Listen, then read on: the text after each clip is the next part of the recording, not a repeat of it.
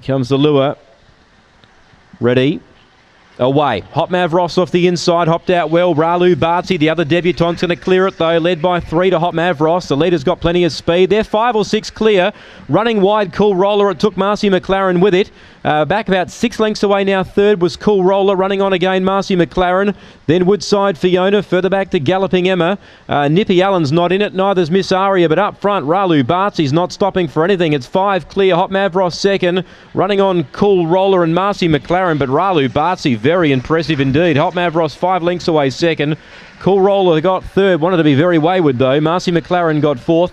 Then Galloping Emma, Woodside Fiona, Nippy Allen never a chance, and Miss Aria back with it, 30 and 76 the run.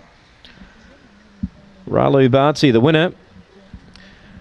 Well, there was no money for it late, but it's speared out of the boxes, straight to the lead for Rob Harness. It's been too good for Hot Mavros, the other debutant.